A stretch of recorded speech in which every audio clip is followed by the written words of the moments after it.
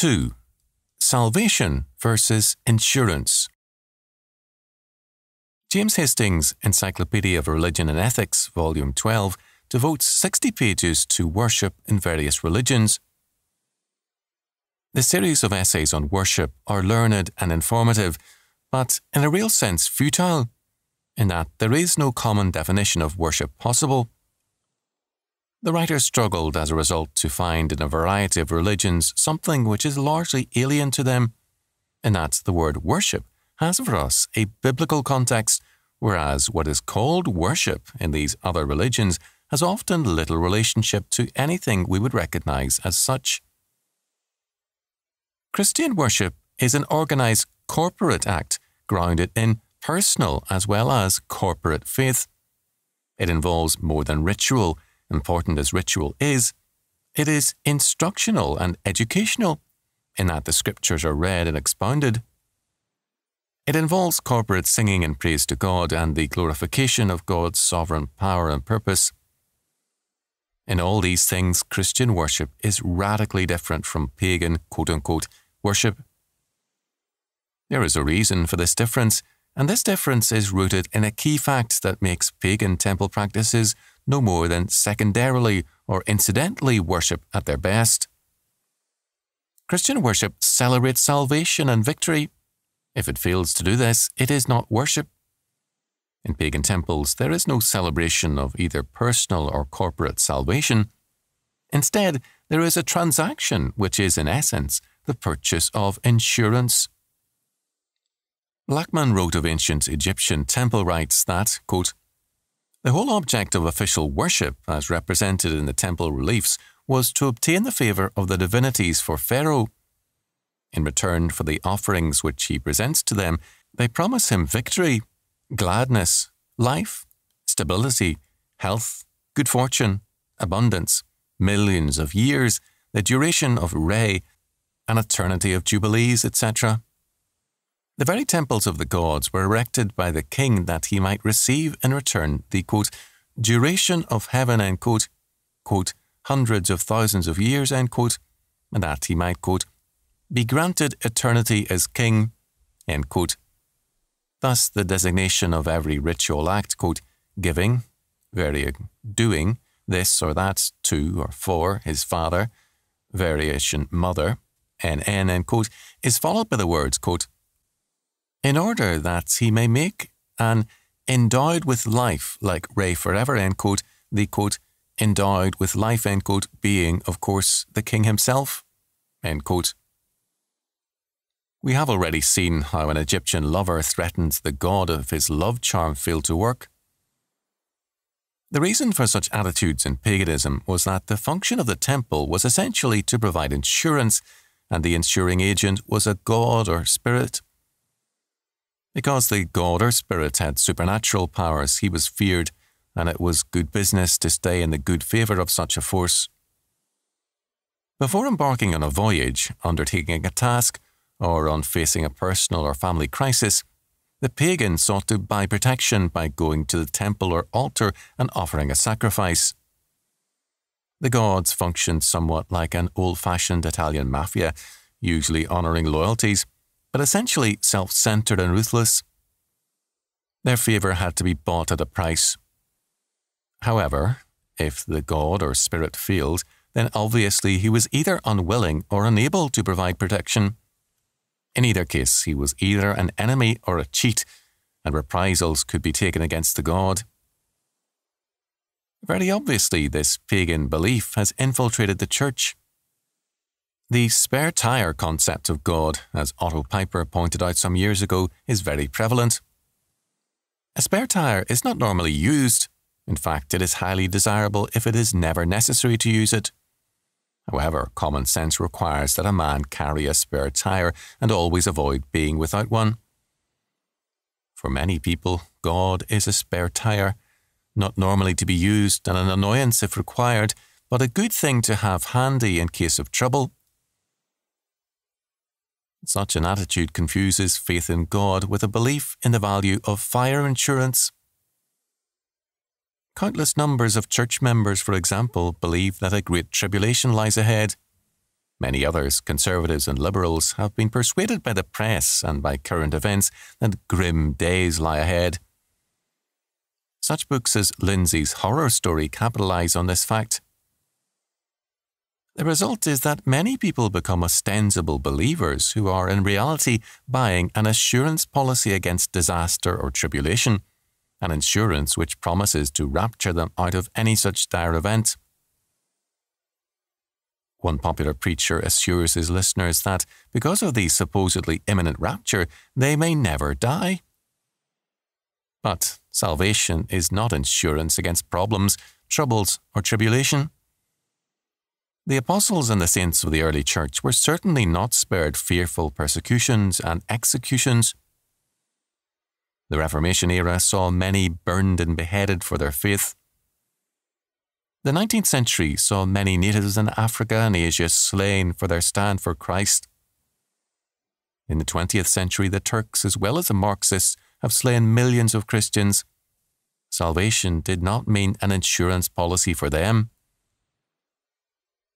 Nothing is more dishonest than the common quote-unquote witness at testimonial meetings which says, quote, "The Lord saved me and took away all my troubles." Salvation increases our responsibilities because it makes us responsible men, and it thereby increases our troubles. Salvation does not remove us from troubles, tribulation, or problems. Rather, it thrusts us into them, and at the same time gives us the assurance of victory in Jesus Christ. We may lose a battle now and then, but we shall win the war. Moreover, every lost battle also adds up to victory, for, quote, "We know that all things work together for good to them that love God, to them who are called according to His purpose." Romans 8:28. The religious quest for insurance is pagan. Where the desire for insurance governs a church or a theology, we have paganism revived. Salvation in Scripture is neither a promise of escape, nor an insurance guaranteeing immunity against tribulation. It is rather the assurance of victory in the warfare of life. A clear indictment of the desire to withdraw appears in the account of the transfiguration of Christ. Matthew 17, 1-8, Mark 9, 2-8, Luke 9, 28-36. Moses and Elijah appear as representatives of the law and the prophets, conversing with Jesus on his decease or exodus at Jerusalem. Luke 9:31. Peter, James, and John were thus made witnesses to the fact that the whole purpose of God's revelation and redemption was to be fulfilled or put into force in Christ's atoning death and resurrection. This decease or exodus, the word used in the Greek text, was the departure or exodus from the slavery of Egypt, of sin, into the redemption and new creation of God. The cross represented both the death sentence on the fallen world and the release of its captives to Christ, the destroyer of sin and death. The new creation is the goal of the law and the prophets, and they were forerunners and evidences of that new creation. Mark tells us that the disciples were exceedingly, or, quote, sore afraid, Mark 9:6. The vista opened up by the declaration of the true Exodus, the crucifixion and resurrection, was a shocking and frightening one. They wanted the kingdom of God to come in by Christ's proclamation and miraculous power. The prospect in view for Christ, and then for the disciples thereafter, was a terrifying one. They had been dreaming of positions of power in the kingdom. Matthew 18, 1-5, Mark 9, 33-37, Luke 9, 46-49. Now it was apparent that something else was in store for them first, a worldwide battle against the powers of darkness in the name of Christ. Their preference thus was not to go forward into that battle-born history, but to stand still in terms of the supernatural experience of the moment. Peter, quote, said unto Jesus, Lord, it is good for us to be here. If thou wilt, let us make here 3 tabernacles, one for thee, and one for Moses, and one for Elias.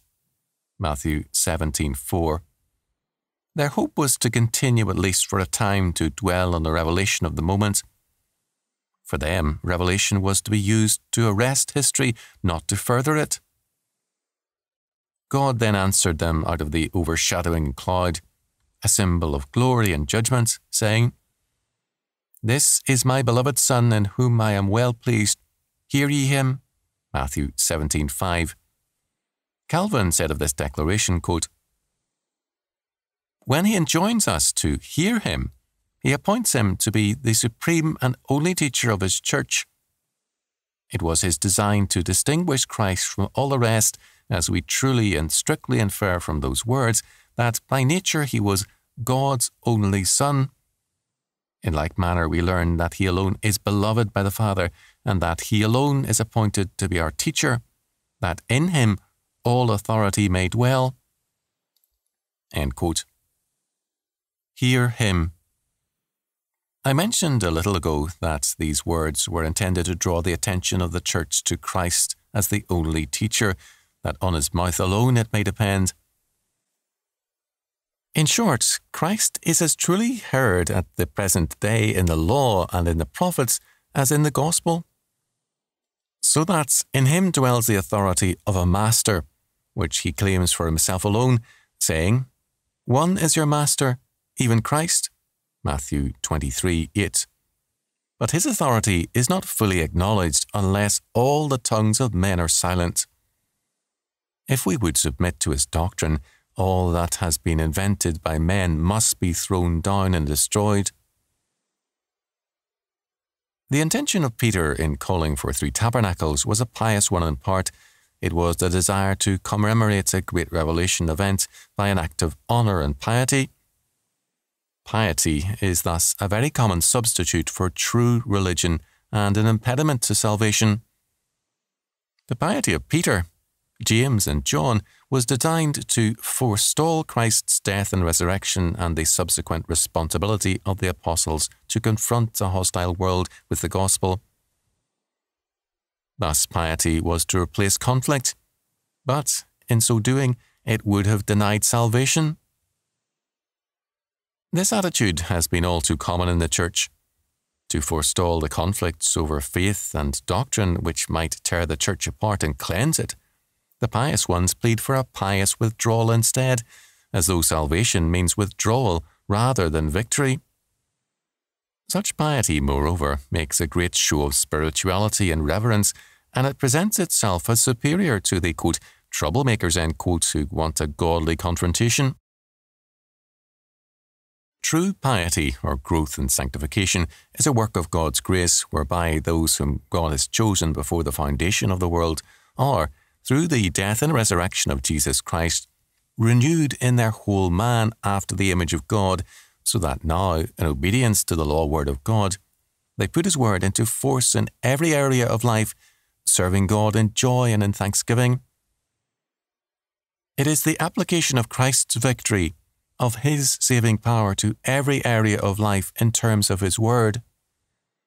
Thus, where the pagan wants insurance against trouble and problems, the redeemed man wants victory over all troubles and problems. The victory of the Christian begins with Christ's redemptive power in his own life, and he then applies that victory to every sphere of life. One school of pietists speaks much of, quote, victorious living, end quote. By this, unfortunately, they mean a Neoplatonic flight from the responsibilities of life. In modern Protestantism, it was John Wesley who propagated the idea of, quote, entire, instantaneous sanctification, end quote. More recently, champions of the, quote, the victorious life, end quote, have been Charles Godolet Thumble, longtime editor of the Sunday School Times, Hannah Whitall Smith, author of The Christian's Secret of a Happy Life, James H. McConkey and his The Threefold Secret of the Holy Spirit, W.E. Boardman, A.T. Pearson, A.B. Simpson, and others. Their opinions are marked by the spiritual pretension of a higher way, quote, the second blessing, end quote, and so on. These pietists preach faith and pious human effort as the solution to sin.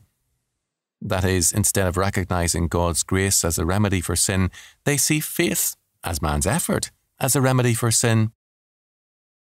People are thus urged to have more faith, pray more, indulge in more acts of pious withdrawal from the world, and so on and on, and thus, by their efforts, acquire faith, power against sin. It is, as Warfield pointed out, a Pelagianism which substitutes man's faith for Pelagius's works. It formally affirms God's saving power and justification while insisting on, quote, Christ plus my receiving, end quote, as the, quote, hope for victory, end quote, against sin. W. H. Griffith Thomas, in his interpretation of Romans 7, gives us the fallacies of, quote, victorious life, end quote, theology. That chapter depicts for us the process of the eradication of the old nature. Dr. Thomas reads it statically and sees it in merely a, quote, deadly warfare between the two natures, end quote, which he affirms, quote, does not represent the normal Christian life of sanctification, end quote. He even permits himself to say, quote, there is no divine grace in that chapter, only man's nature struggling to be good and holy by the law, end quote.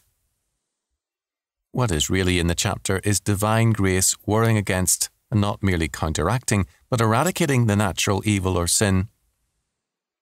To Paul, the presence of the conflict there depicted is a guarantee of victory. The three things we must insist on if we would share Paul's views are, first, that to grace always belongs the initiative. It is grace that works the change.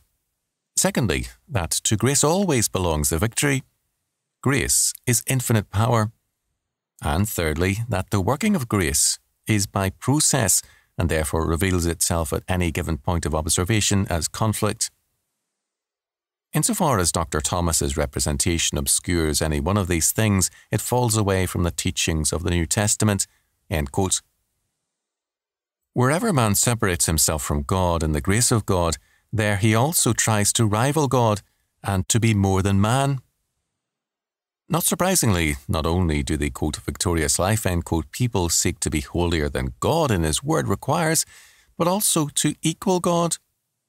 And thus, in Everyday Religion, 1893, Hannah Whitall Smith, quote, makes Mark 11:22 mean, quote, we are commanded to have the same sort of faith that God has, Romans 4:17 describes. She says, the sort of faith God has.